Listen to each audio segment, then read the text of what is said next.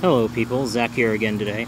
And today I'm going to be doing a discussion on communism and why it's not going to save us. So, first of all, we have to define what we mean when we use the word communism, because if you can't define something, you can't reason about it properly. And there's two different ways to define this. There's the colloquial understanding of the term, and then there's the academic understanding of the term. Now, the colloquial understanding of the term, I believe, takes precedent over the academic one, because the purpose of language is to communicate ideas. And so if you're using a word and you're not communicating the correct idea, that means you're using the wrong word. Now, what is the colloquial understanding of the term? Well, the colloquial understanding of communism is the publicization of goods and services, or property. That's another way of looking at it. So when the average person says communism, what they're thinking about is like, this isn't your house, this is our house. This isn't your garden, it's our garden. It's not your vehicle, it's our vehicle. And there's like the Bugs Bunny meme of this, like when someone says that they own something, Bugs Bunny's like, ours. But what the academic means when they're talking about this is the concept of abolishing private property. And when they say private property, they usually will make a distinction between private property and personal property, where personal property is what an individual owns, whereas private property is what a corporation owns. So really what they're advocating against, or what they at least claim to be advocating against, is the abolition of corporations being able to own property. Now, there is a certain sense in which I agree with this, not fully, but like in the ideas of residential property. Like, I don't think that it's right that a corporation or an organization should be allowed to own residential property, because the money that these organizations or corporations have comes from investors. So basically they're able to socialize the cost of buying the property among a large group of people, so they can outbid individuals who would be willing to purchase that property. So they can run around and buying up all of the residential property and then turn the average citizen into a serf class. And I don't believe that's right at all.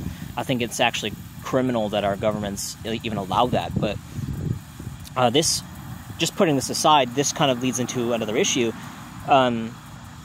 which is socialism and also capitalism, which I'm going to connect these two ideas, and you'll see in a moment.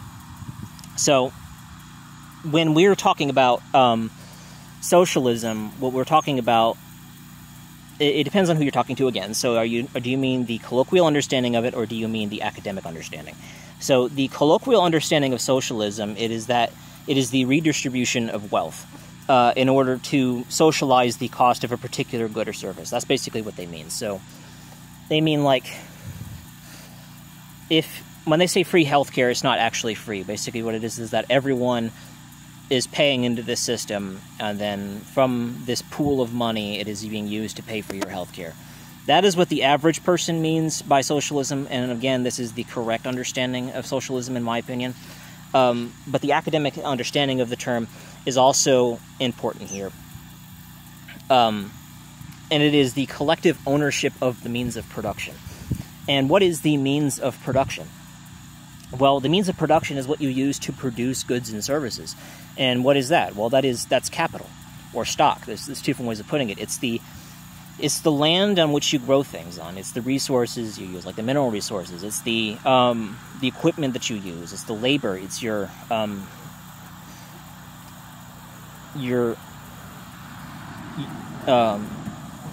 facilities that you're using to produce things like that. That's what capital is. And within a capitalistic economy, what is capitalism? Well, capitalism is like capital-driven economics. But ultimately, it is this idea that people are purchasing shares of a particular stock, which is, of course, capital or equity or whatnot in a company. But it means that you are participating in the collective ownership of the means of production. That's what it means. So capitalism, to me, is actually a subset of socialism. And so this is where I think that there's a false dichotomy between communism and capitalism. Like, a lot of people see these as two opposite sides of the same coin, and there's a reason why they would see it like this, because, of course, capitalism, like I said, according to academics, is the abolition of private property. And, of course, capitalism as a form of socialism is predicated on this collective ownership of property. However, capitalism is also... I'm trying to think of a good way to put this. Like I said, capitalism is a form of socialism, and socialism is, in a sense, the redistribution of wealth and the socialization of the cost of these particular things, which comes through publicizing or collectively owning the thing. So in the colloquial understanding of the term, socialism is almost like a subset of communism when you think about it, because communism is this idea of this, like, everything that would have been private is now publicly owned. And now in socialism, what we're doing is we're saying we're taking the things that are privately owned, we're making them publicly owned, and then redistributing it back down. So they're not actually polar opposites per se. They're opposites, but they're not polar opposites. Like, it's not like the more capitalistic you get, the less communistic you get. Now, that all said, I don't know how you dig yourselves out of this hole that we've got ourselves into, because, like, what the communists will say is that they say, well, the reason why people are suffering and why is that they're not earning enough money, and that the reason why they're not earning enough money is because these corporations are hoarding wealth, and that they haven't raised the wages to match the rate of inflation, which is somewhat true. I mean, I'm not going to argue that corporations aren't greedy, because they absolutely are. However, it's a misidentification of the issue, because what you're doing here is sort of like saying that the reason why you have a fever is because you have a high temperature, which is it's just not correct. Like, it's the fever is the high temperature. The temperature is not the cause of the fever. The cause of the fever is that you have an infection, like a viral infection, and your body is raising its body temperature in order to try to kill it. And the same situation happens here. Like, the reason why wages haven't kept up with the rate of inflation is because you have this unrealistic expectation that every corporation in the entire country and every business in the entire country has the responsibility of watching the rate of inflation and raising their wages in order to keep up with it, instead of trying to address the reason why why the inflation is occurring in the first place, which is government spending. Government, of course, creates a deficit through its spending, and it has to pay back the interest on that debt at the very least, otherwise it becomes bankrupt. And the only way that it can do that is by raising tax rates or raising interest rates. And that, of course, affects the entire country as a whole. So this lie that they keep trying to tell you, that when the inflation is happening, it's because people are buying more and more product. Well, yes, if people are buying more of an individual product, it will increase the demand on that individual product, which will then raise the price because it creates a shortage. And so they increase the price of the good in order to drive down. It's basically a price cost curve. It'll balance itself out. But that only affects the one individual good. Inflation is not individual good increasing in value. It's all goods and services as a whole increasing in value, and there is only one way that you can do that, which is that if you infect the expenses of every single good and service in the entire country, which is something that only government can do. So,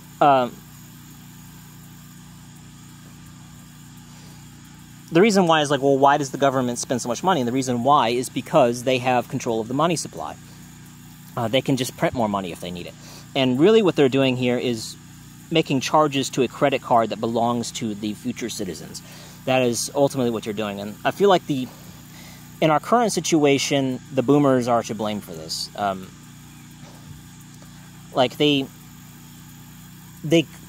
created all of these systems that benefited themselves at the time. I mean, they lived in basically an economic utopia, unlike the world has ever seen. Like, they had the highest wages and the lowest cost of living of any generation in human history. And what did they decide to do? Well, they decided to spend all that money on frivolous crap, like getting themselves another boat, or getting themselves a second, third house, or doing all this other junk. And they decided that they were going to send all of their children to college, and then it just became the expectation when you have so many people going to college that now everyone has to go to college. Because so many people have degrees that they have to basically filter through the people who have degrees. And so if you're going to filter through the people who have degrees, why would you even look at the people who don't have degrees? So it just became an expectation. Like, they had all of this money, and they decided they were going to put all of their kids to universities. And now it just became the expectation now that everyone has to have that. And so now you have people in this generation, they're coming out, like, they're starting their lives out 24, 25 years old with $120,000 worth of student debt. And they're participating in a competitive labor market where a lot of the jobs are even fake, because they only exist for the purpose of creating the illusion of growth. So all of these hoops to go through for jobs that largely don't even exist.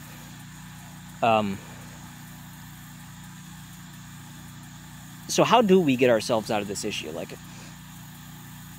one of the things the communists will say, well, if we just increase the wages, we'll solve the problem. Well, I already addressed why that's not going to solve the issue, because, one, every corporation in the country cannot absorb the shock of that. We can't. And two, it won't address the actual issue.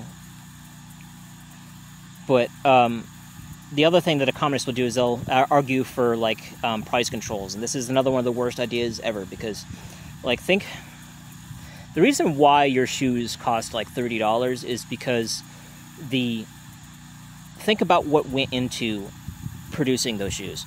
Like, think about how many hands had to touch those shoes for them to get to you. A farmer had to drive a tractor on a plantation in 120-degree weather, pulling cotton fibers from plants in the burning heat after it had spent months growing. Which then had to be put onto a truck and shipped off to a textile factory, which then had to, like, wash the fibers and pull out any stems and shit.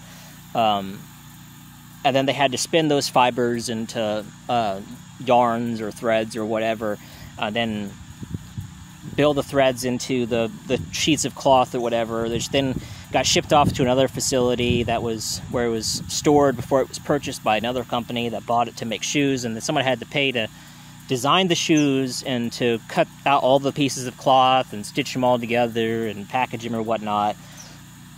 Then the shoes got shipped across the oceans to some other place where they were stored inside of a giant warehouse until they had to be purchased, in which case they were repackaged again, shipped off to a second facility or store or whatever, that then unpacked them and putting onto the shelves, and then someone had to be paid to go down the aisles and stock the shelves with the shoes and to price them and tag them. Like, all of the, think about, like, just how many hands had to touch that one single pair of shoes, and the fact that every single person in between there, every person who had to touch it, had to be paid to do it. And that's the reason why it costs that much. So when you create price controls where you're trying to artificially force down the price of a good, if price gets below the cost of producing the good, or if it gets to the point where they're equal, there's no reason to sell it, because or to even provide that good or service, because it costs you money. You're losing money just trying to provide it, so that you just don't provide it. And then when this gets to the point where the goods and services that places aren't providing are goods and services that are necessary for humans to survive, well, now you run into a really hard issue, because the only thing that you can do to solve this problem is force people to work. And so this is what's happened every single time that communism has been implemented, is that eventually you get to the point where, like, no one has idle hands, because the government, if they see you with idle hands, they're going to find a job for you. It don't matter what it is. And of course, in the name of equity or equality, if you want to call it, they're going to guarantee that every single person in the entire country has a job. You're not going to be at home playing video games because you're not going to have free time. Now, bug just flew right in my eye. So how do we dig ourselves out of this hole? Well, golly, bug, come on. The solution to this problem, as I see it, is that we need to have a deflationary currency. That is the first, before you can even begin to think about solving it in any other way, before you even begin to think that, just forget it. Don't even begin. Until you have a deflationary currency, you cannot begin to solve anything else, because, like I said, there is no regulation, no policy, nothing that you can do for corporations that is ever going to solve this problem. And you can't expect governments to stop spending money either. So, there needs to be a deflationary currency, because what that'll do is it'll allow the average person to be able to accumulate their wealth as opposed to the value of their wealth evaporating. And so, I mean, it's not going to be overnight. That's the thing.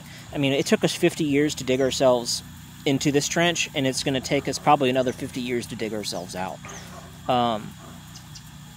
But that is ultimately what it's going to be. And you can argue, you know, like, or debate, whatever it is that you want to, what it should be, like if it should be gold, or it should be silver, or it should be Bitcoin. And ultimately, in my opinion, it doesn't matter, as long as it's not something that can be produced ad hoc. Like, if it's not something that someone can just click the print button on and produce more of, because that is the ultimate cost. The ultimate problem. Like, it's like a pie, you know? If you cut a pie into more pieces, you don't make more pie.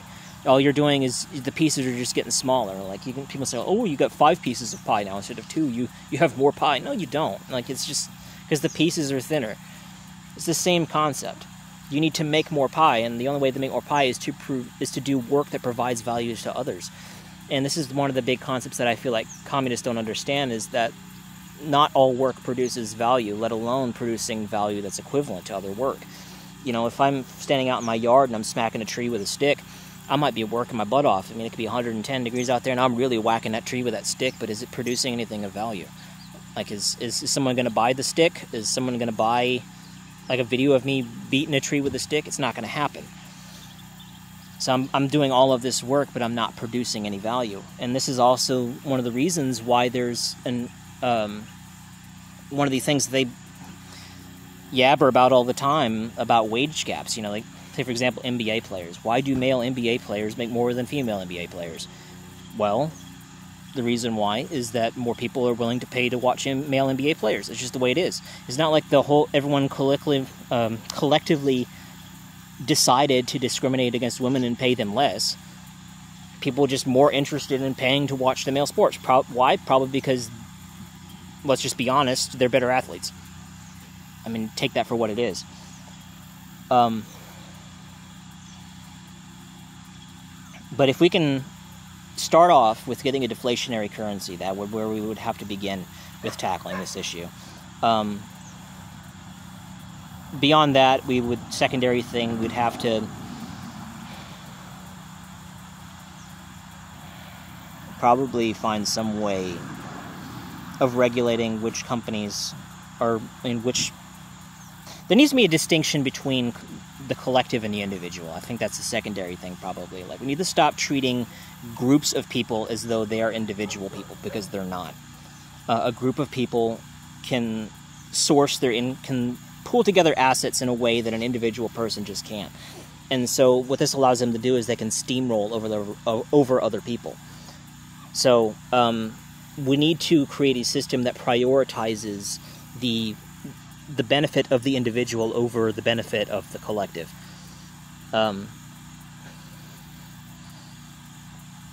Which I almost feel like is opposed to communist ideology, but anyway, that is what it is. So, communism isn't going to save us. Capitalism isn't going to save us. I mean, they're basically... we live in a mixed economy. It's not one or the other.